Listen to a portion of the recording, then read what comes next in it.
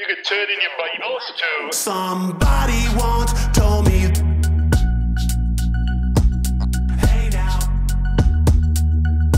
what a concept. Somebody once told me,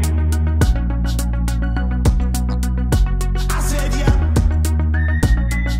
Go for the moon. Hello, you are listening to Somebody Once Told Me, the podcast where we explore the voice of Christ and his church in the book of Psalms. Mm-hmm. So, Psalm 6, and we are looking at verse 4 and 5. How about you read it out, Aaron, and I'll hit you with a question. Turn, O Lord, deliver my life. Save me for the sake of your steadfast love. For in death there is no remembrance of you. In Sheol, who will give you praise? Okay, so here's the question. Turn, O Lord, and deliver me. It's a question that you were just saying to me beforehand, so I'm going to ask you something you pointed out. Okay, who's doing the turning? Say, this is the prayer of Jesus in his days on earth, maybe even in the Garden of Gethsemane, and is he saying, oh, Father, turn towards me, turn, and deliver me, like, asking for his attention, which is something we've seen previously in the Psalms?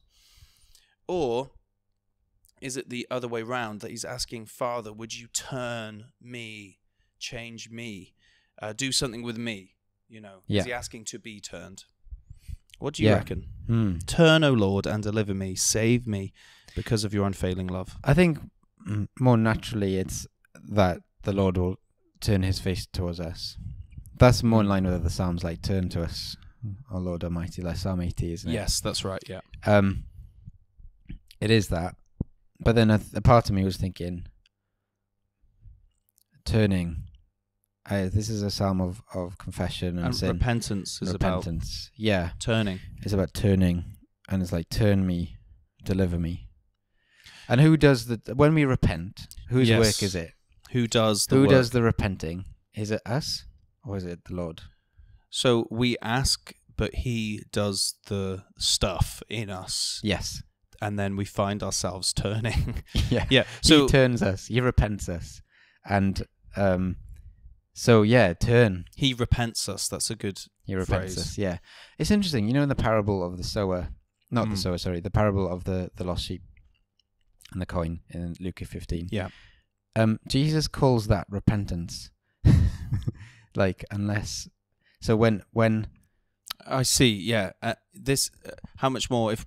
Oh, I know what you mean. When he then explains the parable. When the shepherd goes out to find the sheep. Yes. He says, how much more will... he calls that repentance. Yes. But it's the shepherd going and turning the sheep. Oh, well, that's really cool. Yeah, that's so helpful. It's not the sheep going, I'm going to find my way back to the Lord now, to my shepherd. The shepherd goes out. That was some good repenting I just did. Yeah. The shepherd goes and finds and brings back. And he calls that repentance. Yes, that is interesting. Okay. So you're saying, so bring that to this verse. Yeah, bring that to this verse. Turn, O Lord, and deliver me. So do some turning within me. Yeah. Make me turn. And I think that's helpful for us to pray, isn't it? Like, turn me, deliver me. So either or, though. You're like, also, I think probably... Lord, it's look at probably me, turn towards me, help me. Yeah, it could be that. It's probably the first one, but... We like the second one, though. The second one, given, other passages in Scripture about repentance, we can be like, we can maybe think about that as well. Because of your unfailing love, this is something I know Steve Levy says a lot. The most important relationship in the Christian's life isn't my relationship with Jesus. But Jesus' relationship with the Father. Exactly. Okay. Steve Levy of the theme tune, everyone. Turn in your Bibles. So and that's so helpful, isn't it? That the unfailing love. Yeah. When we pray this psalm, which is obviously we're trying to help the listeners do that, pray Psalm 6, we're taken up into this unfailing love. My love is failing. My love towards Jesus fails all the time. Yeah. And yes, it's true that his love to me is unfailing, but even more than that, there is this unfailing love between the Father and the Son. Yeah. And we get caught up in that, don't we? Mm-hmm. So I love that phrase, unfailing love. Yeah. And we can rejoice the fact that the Father did turn. and showed his steadfast love towards the Son Exactly. for our sake. Yes. Yeah. Because he speaks about, and this is why it makes sense, him being in Gethsemane praying this. He now speaks about hell, Hades, right? Yeah. In verse 5. No one remembers you when he's dead. He's thinking about death. Who praises you from his grave or from, Sheol? From Sheol, yeah. Yeah. Not Hades, Sheol. There's a difference, isn't there? Yeah, there's a difference. I was going to say, it's interesting that the NIV has Hades because mine's got Sheol. No, that's me getting confused. Yeah. But the realm of the dead. Yeah. Sheol, where the dead are waiting. It's like they're dormant. They can't do anything.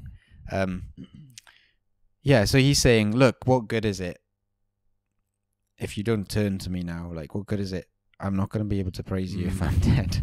Yeah.